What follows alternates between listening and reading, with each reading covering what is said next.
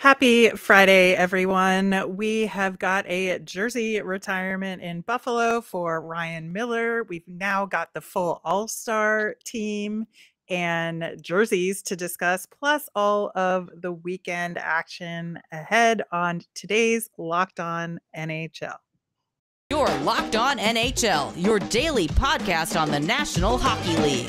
Part of the Locked On Podcast Network, your team every day.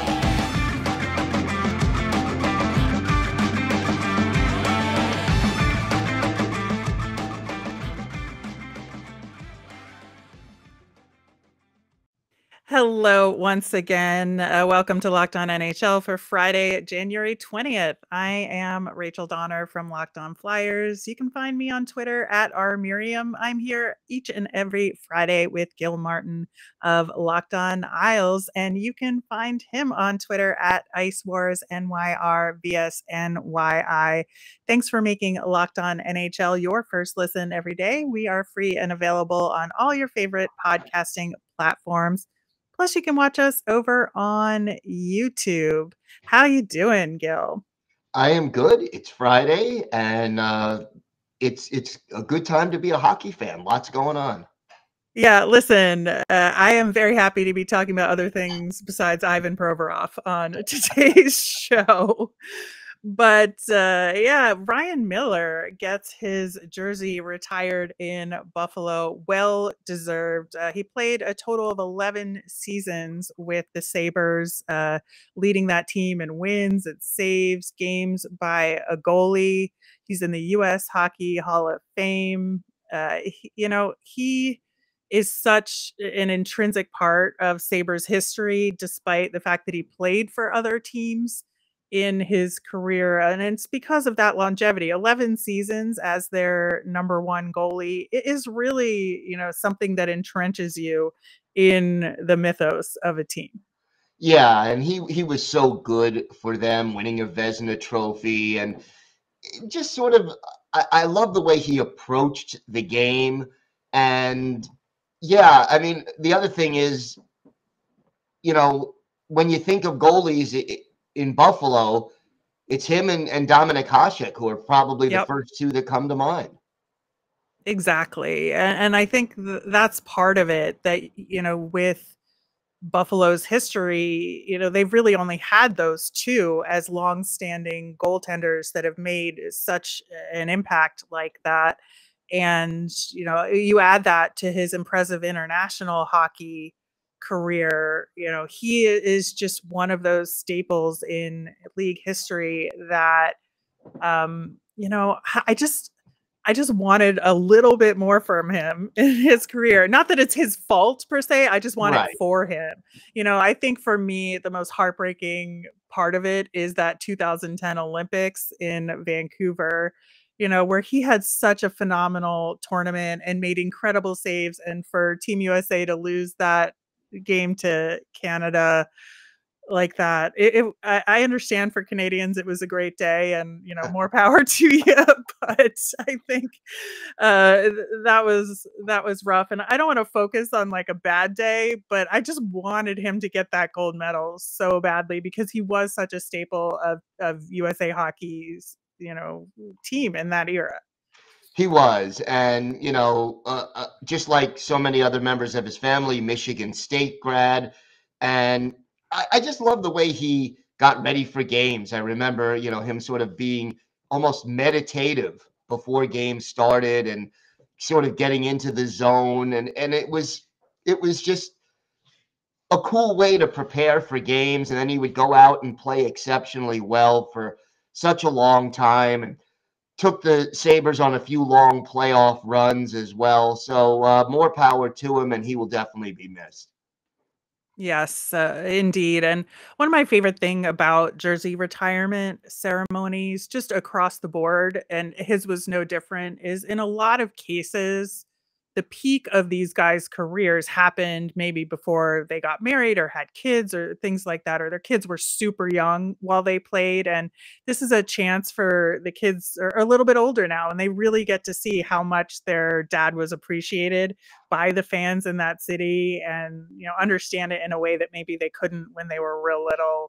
And this was no different. He talked about that specifically, having the kids out there for the ceremony. And the Sabres did such a good job with everything, combined with all the guests that were there. And the way he talked about his first visit to the arena and seeing the French Connection guys' jerseys up in the rafters, and maybe that could be me someday. I just love those kinds of stories in hockey. And it's like one of the reasons why I love the sport so much, is that you feel this generational connection that flows through the history of the game.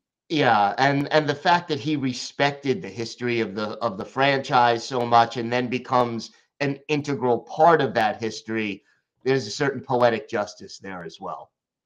There really is. So congrats to him.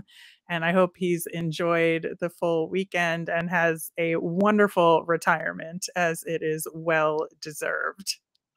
Yeah, and for Sabres fans, kind of fitting that they got the win. It was against my Islanders last night, but Buffalo deserved to win that game.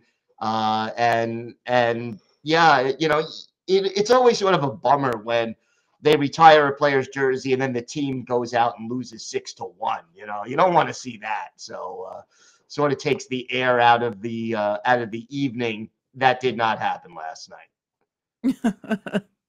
Well, I'm sorry for your Islanders, but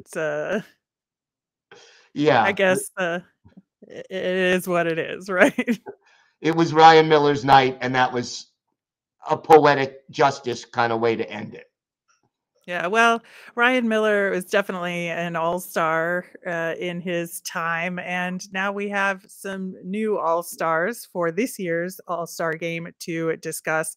They released the results of the fan vote, so we got 3 additional players on each roster. And, I have to say, while these are well-deserved players in terms of, the seasons they've put together, it's pretty boring, like no surprises here. So in the Central Division, they added Mikko Rantanen, Nathan MacKinnon from the Abs. I think that was, pretty obvious there. Connor Hellebuck in net, again, just a staple right now of top goaltenders in that division.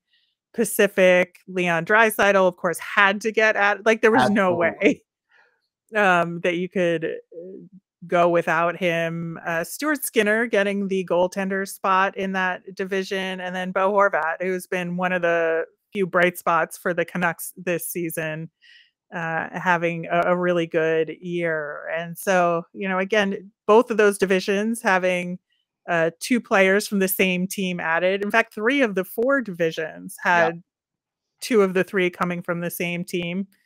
We had that in the Metro with Artemi Panarin and Adam Fox getting added for the Rangers.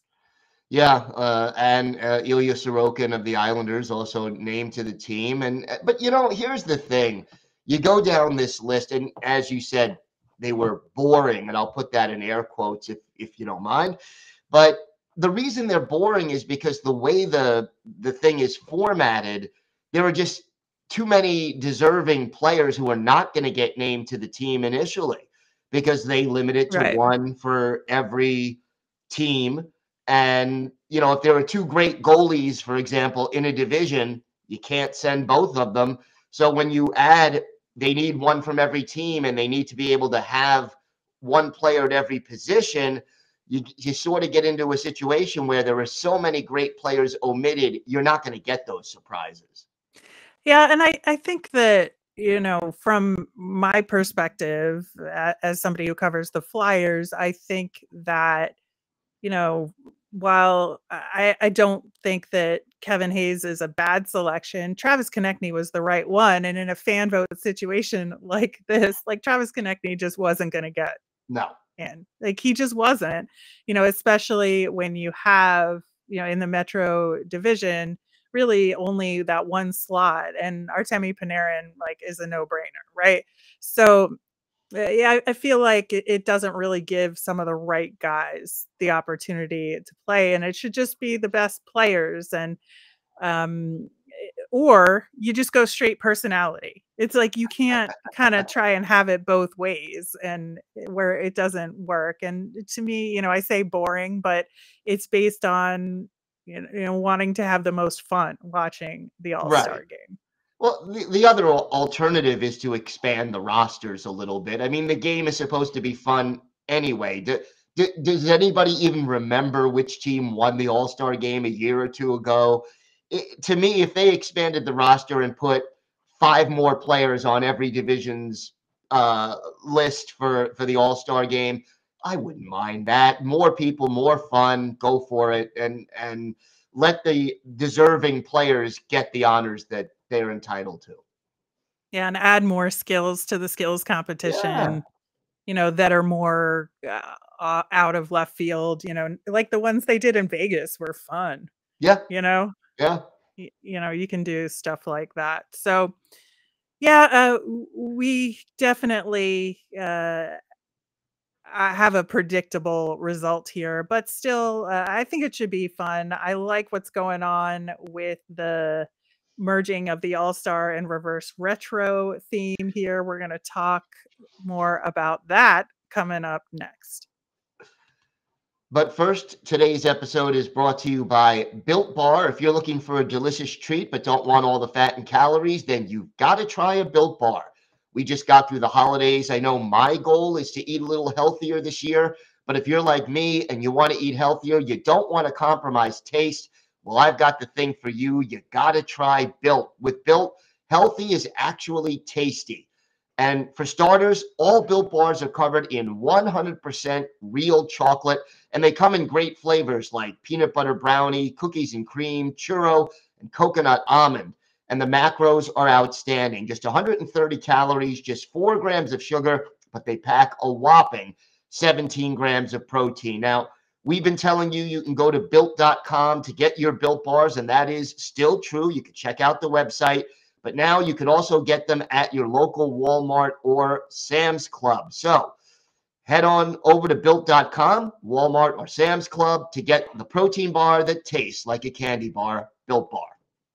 Gil, they also released the jerseys for All-Star Weekend. And from my observation, it feels like they're a little divisive, but I happen to really love them. What do you think?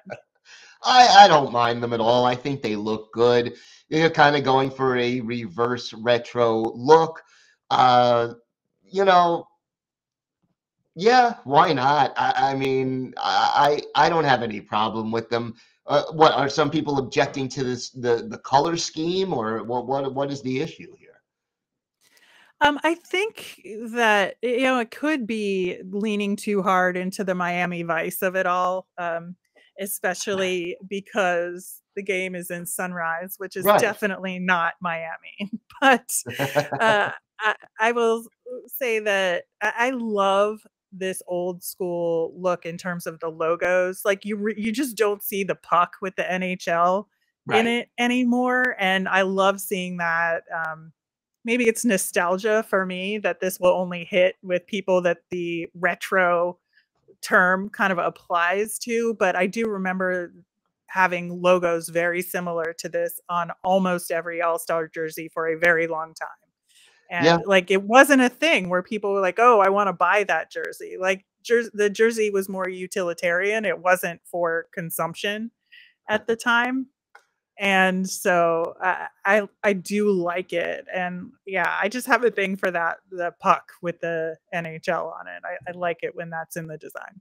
I like it, and as you mentioned, it's appropriate for where the game is being played, the sort of tropical looking layout and color scheme. So I have no problem with them. I think they're kind of nice, and again, it's an all-star game. You can't take these things too seriously. Just sit back and enjoy. That's, Yeah, you I know, agree. But yeah. I do like the overall logo and Yes. design theme for this All-Star game with the Florida and the palm trees and just the bright colors, and even on this jersey, they have that logo on the shoulder and then your team's logo on the other shoulder. So, I like that they're incorporating the theme of the whole weekend into the design as well. Even with the roster list that was released, they had all of that bright color design, incorporated. And I think that's fun. I mean, the NHL can be a little bland sometimes. No. And so it just is what it is. But I think that this is a really fun color combination. And I think it'll be cool to see these jerseys out there on the ice. I agree. I'm looking forward to it, and it's hard to believe we're getting what are we about 2.5 weeks away from All Star Weekend here? So 2 weeks. Yeah. And that's a good transition. Well done, Gil.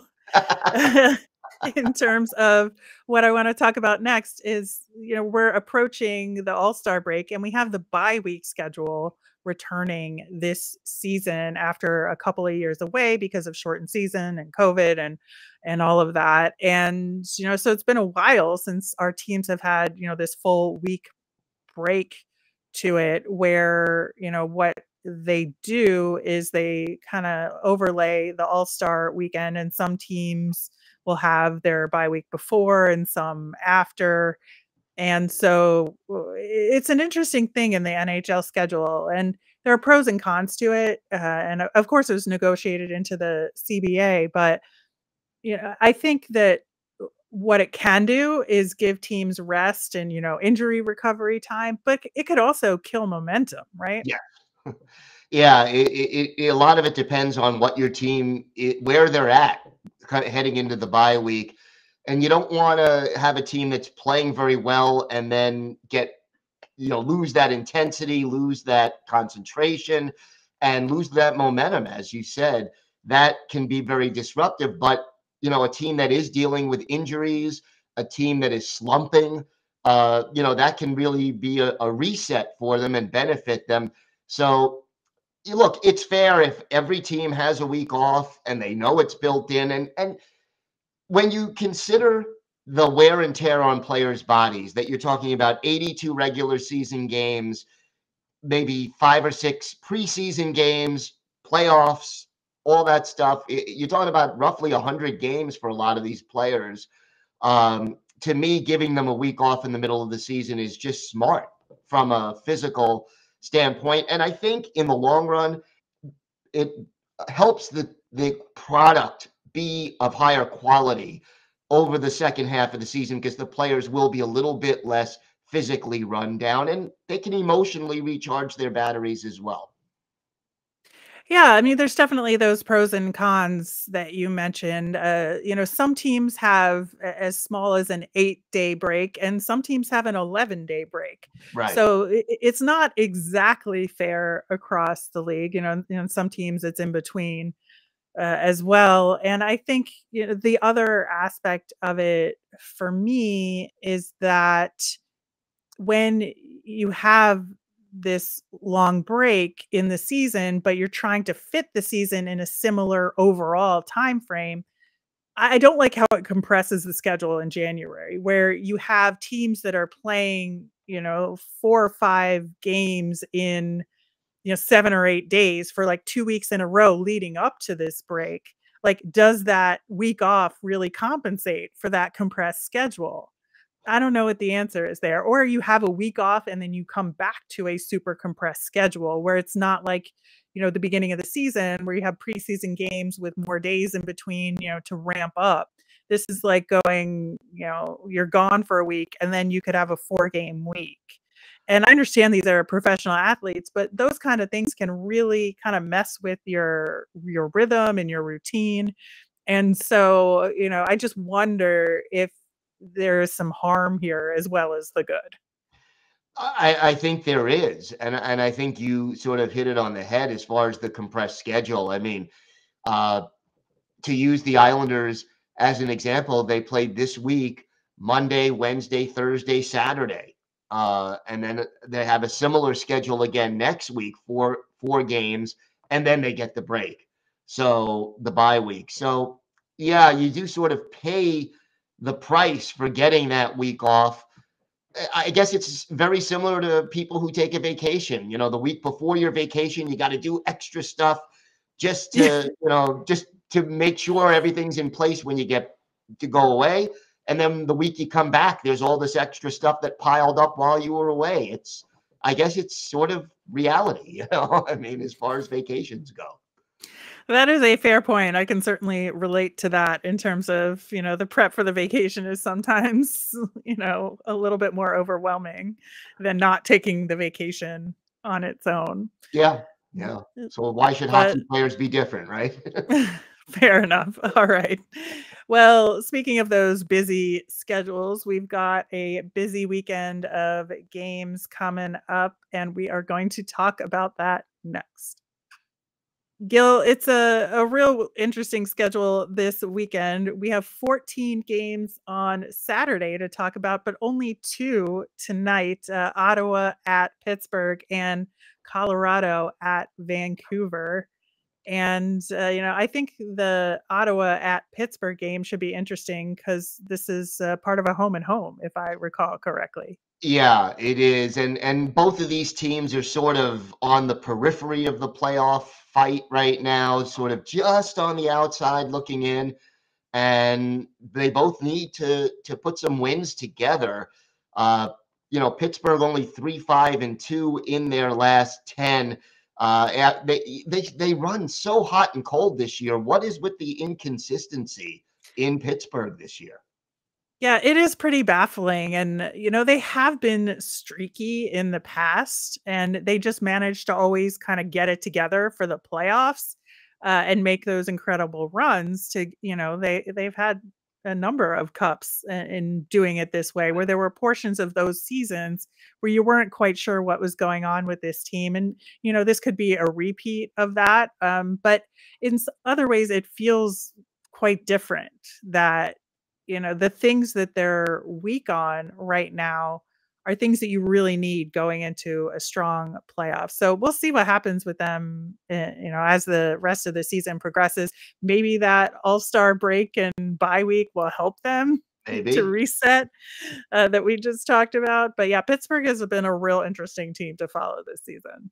Yeah, and then look at Colorado, 3 wins in a row, slowly kind of creeping up in the standings. Third place now in the Western Conference. You knew they were going to sort of, when they got healthier, climb the standings a little bit, and maybe it's starting to happen right now, although that Central Division is super tight. It really is. You look at the top of that division as well, and, with, Winnipeg and Dallas battling it out, I think that I don't know how this is going to turn out because both teams have played really strong, but have had moments of, weakness creep in. And I don't know. I'm not going to certainly bet on how that division is going to turn out. But, we turn to Saturday's games, and there are some really interesting matchups to take a look at, and some intra-Canadian games especially. So looking at you, Toronto at Montreal, Yep. Winnipeg at Ottawa. And so that'll make for some fun TV, as well as Edmonton at Vancouver. So we've got pretty much a good night for hockey watching in Canada on Saturday.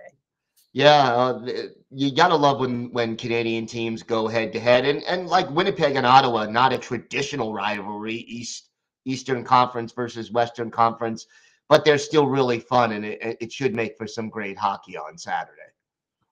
Indeed. And then I think the Wild playing at Florida. Florida has just been one of the bigger disappointments this season, and Minnesota is trying to establish an identity, which I don't know that they really have one right now. And So just seeing these teams that are kind of in flux, I think that that's always an interesting storyline to follow. And, leading up to the All-Star game in Florida, that Hmm. we were just talking about, they want to put their best foot forward. And they haven't so far this season. So that'll be one that I'll keep an eye on. Yeah, that will be a very interesting game. And the Panthers, they just haven't quite seemed to have gelled the right way. So much turnaround during the offseason on that roster after winning the President's Trophy a year ago. You still get the feeling there's enough talent on that roster, though, to make a run in the second half. They could. They very well could. I think that division is really tough, though. Yes. So it's like, the Panthers are kind of on the outside looking in by, a full 10 points now to the Lightning, who are in third place. And I just don't see, obviously the Bruins are Yeah. well established at the top of that division. And then Toronto is so strong as well. And so there really just doesn't seem to be room for Florida at the top there. They have their work cut out for them. They'll have to really go on a hot streak to get back into the divisional fight, no question. Yeah. What about that Carolina at Islanders game, Gil? Like, what's going on with the Islanders, and how do you think they'll match up against that Carolina team, which is real tough? Yeah, I can't say right now that I'm overly confident. The Islanders can't score enough goals. They just don't seem to get enough shots on goal. And, even last night, Ilya Sorokin made more than 40 saves, kept them in a game they really were being dominated by Buffalo. Unfortunately, with the injuries the Islanders are dealing with, that's been the same old song over the last month. January's been real tough for the Islanders. Hurricanes right now playing some pretty good hockey. Still haven't lost 10 games, and we're approaching the All-Star break. Yeah, and the other big game is Colorado at Seattle, who, like, Seattle is atop the Pacific Division now. Like, who'd have thunk? But I think that, Colorado, who's trying to, overcome some of the struggles they had with injuries, and get back into it, they have, won 3 in a row right now. I think this is going to be a real kind of, line in the sand kind of game for both teams. Yeah, I think we'll see if Colorado is hitting on all cylinders and starting to make their move, getting healthy. Beating Seattle in Seattle would be a big way to prove that. And, there's some other great late games on Saturday. I mean, Washington and Vegas is another great matchup as well. Yeah, absolutely. And games in Vegas are always a good time to watch. And Sunday, there are fewer games, but some of them are good. We talked about Pittsburgh. They're going to be at New Jersey, and who are, I think, have faltered a little bit, but are getting kind of a little bit more consistent, I think, right now. And so that's a good thing. And then I think, there's a little bit of some mismatches here, but this is opportunities for some of the weaker teams to really, establish themselves. I think, San Jose at Boston, that's going to be a tough game Yeah. for San Jose for sure. But, Vegas goes into Arizona, and I think, Mullet Arena has proven to be a really tough venue for teams to come into. And so that one will be a lot of fun as well. A little geographic rivalry going too. And then Winnipeg visiting Philadelphia. Talk to me about your Flyers. Can they upset the Jets at home? I don't know, because both teams are going to be on the back half of a back-to-back for this one. And so there's going to be a little bit of the sloppiness, I think, will take hold in this game. But Winnipeg is just so good right now that I don't know. It depends on which Flyers team shows up. The ones that can play defense or the one that can't. I Right. think that'll be the determining factor We're going to there. find out, right? Yep, we will for sure. That will do it for today's show. Thanks so much for listening. Gil, you'll be back on Monday with your show, checking in with NHL teams and their hosts from around the Locked On NHL crew. And we'll both be back next Friday to recap next week and look ahead to the following week. Once again, you can find me on Twitter at rmiriam. Gil is on Twitter at IceWarsNYR, VSNYI. Have a great weekend, everyone.